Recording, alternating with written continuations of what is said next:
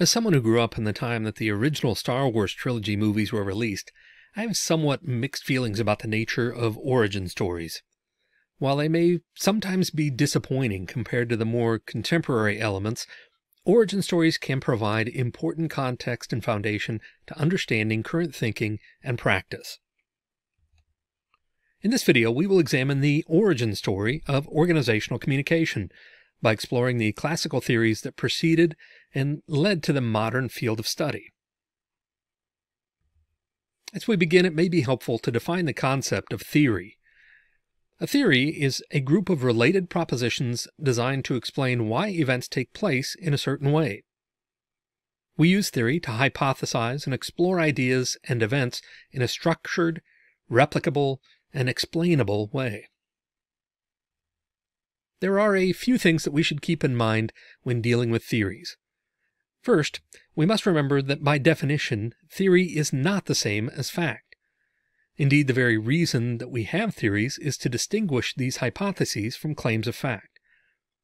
The theory is not someone saying, "This is the absolute truth and I can prove it without exception." Theory is someone saying, "This is something I've observed and I think might be important, and I believe that it bears further examination." While many established theories deserve our respect and full consideration, all theories should be examined through a critical lens and not simply accepted on principle. We should also note that theory is metaphorical. As you are likely aware, a metaphor is a figure of speech where a word or phrase is applied to an object or action that is not literally applied to the object or action in real life. In relation to organizational theory, this simply means that we use language to compare and describe the communication and function of an organization with other objects, organisms, or phenomena that exist in the world.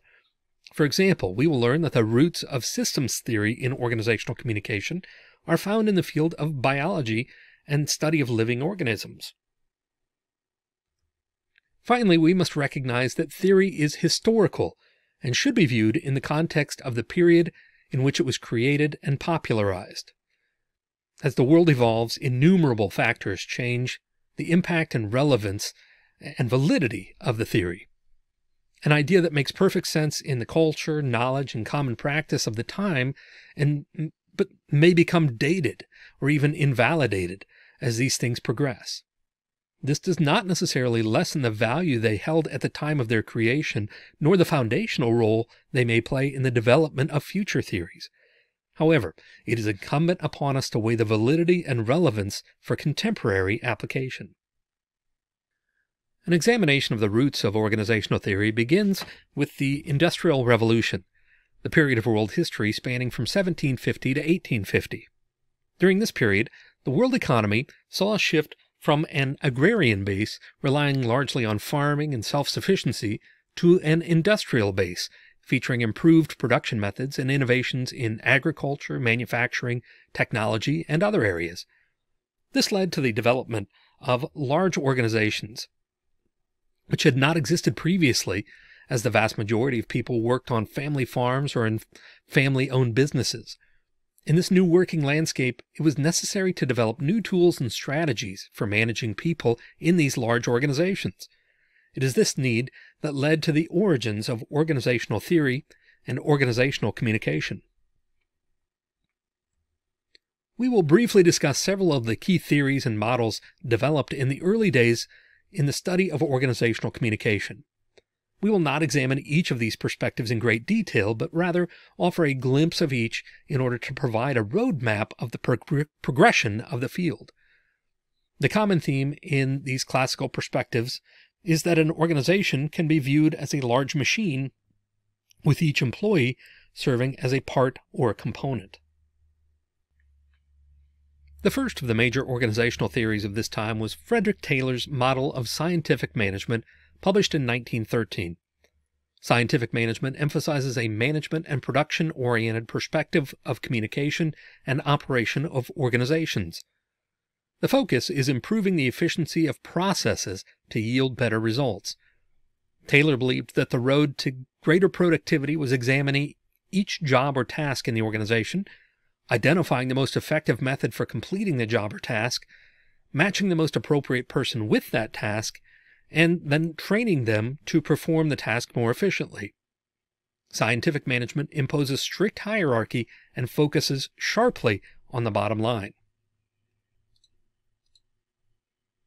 Two other prominent theories of this time focused on the structure of the organization rather than the specific tasks or activities of the organization.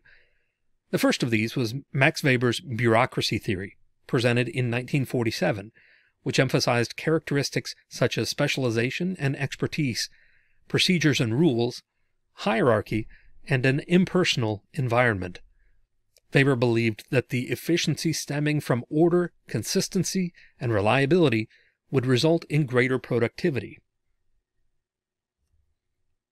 In 1949, the success of Henri Fayol in transforming the nearly bankrupt French mining company into a highly successful concern led to the management philosophy commonly labeled Fayolism.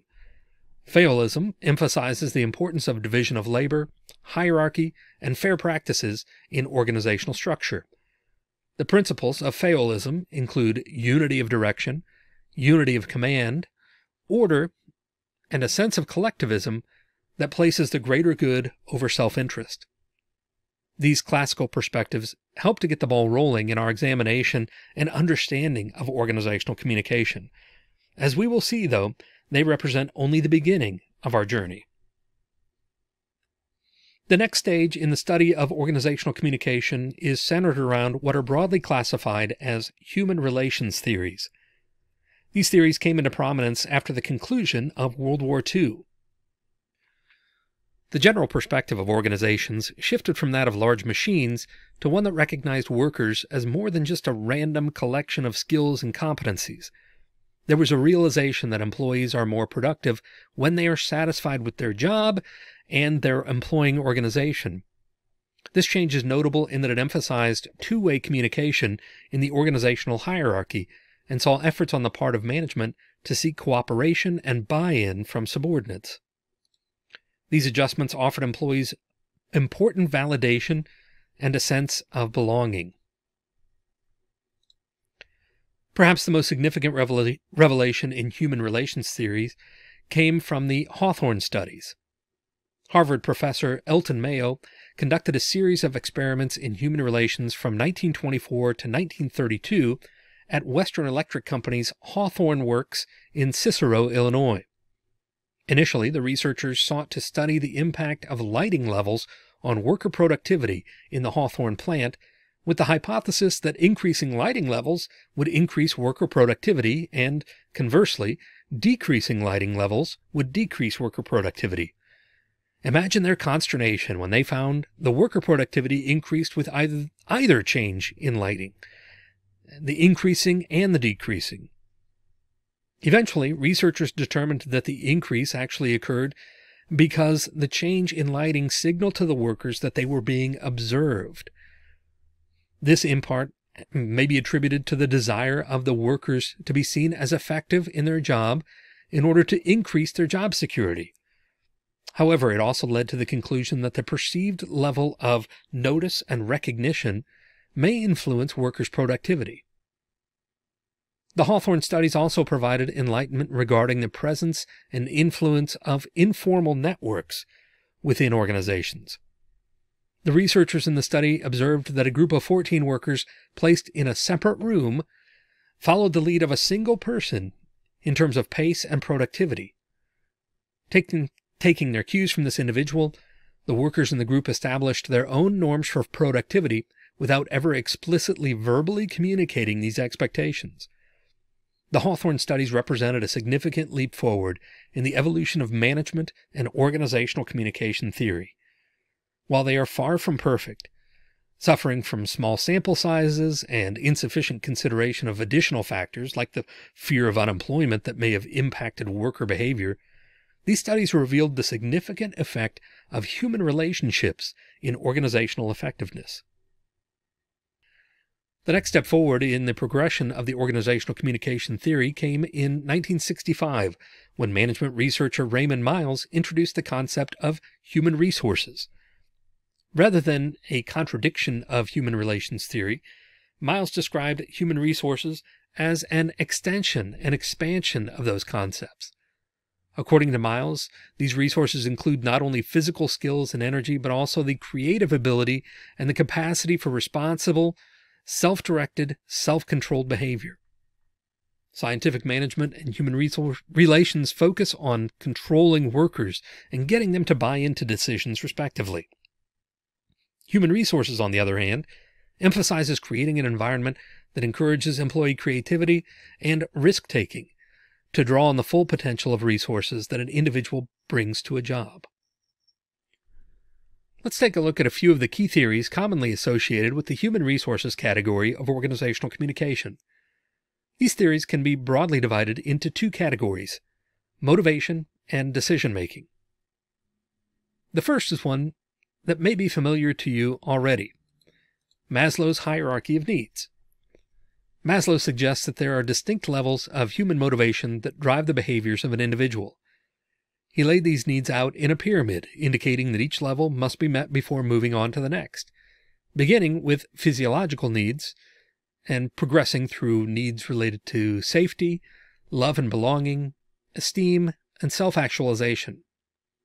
Applied to organizations, Maslow's hierarchy of needs demonstrates how understanding and meeting the various needs of employees can help motivate them towards greater productivity.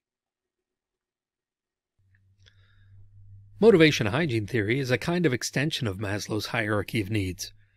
While Maslow limited his perspective solely to motivation, Frederick Herzberg proposed that demotivation was also a significant factor in the job attitudes and productivity of workers.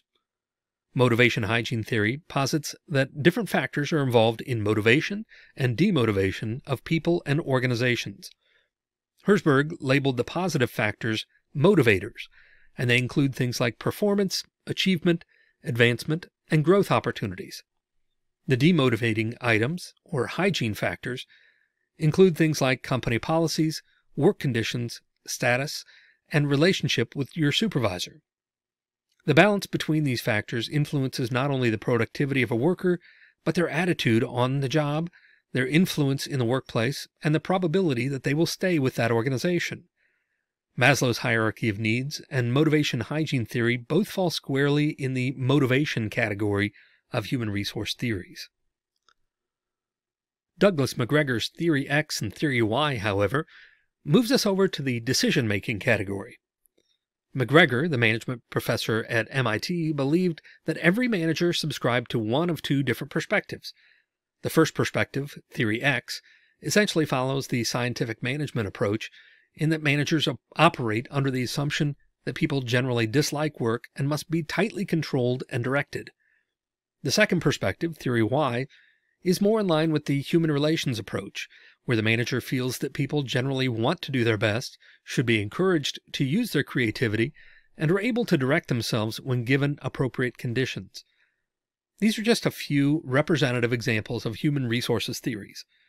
Hopefully they give you a sense of the predominant thinking around organizational communication at that time. As I noted at the start, origin stories can be complicated. Sometimes they have us scratching our heads and wondering, how could that possibly be connected to what we know now? There's just no way that fits in. Just like in the movies, though, the origins of contemporary theories can have many twists and turns in their unfolding.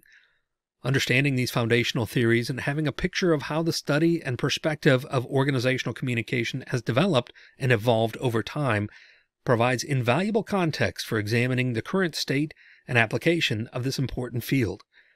Keep this knowledge close as we move on to examine the modern theories and principles of organizational communication.